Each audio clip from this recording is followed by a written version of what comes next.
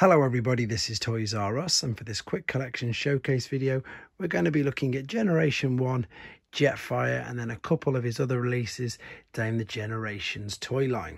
So what we're going to do, we're going to start off on this shelf because what we've got here is an original Valkyrie. You'll notice it's a slightly different colour and indeed it's got a different head. We've then got loose examples, one fully armoured up in robot and then just a loose example of the jet mode. This boxed version is one of the first known versions of the figure, and that's because he's still got the macross and the little sticker there. Also, you'll notice that it's ages 5 and up on the box, and we've got again the original Valkyrie stickers on there. Moving over is to the standard release.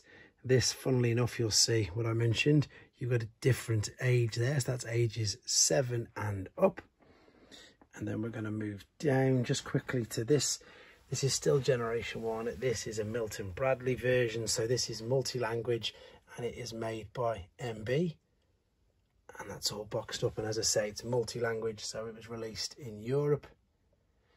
Then we've got a Generation 2 version of him.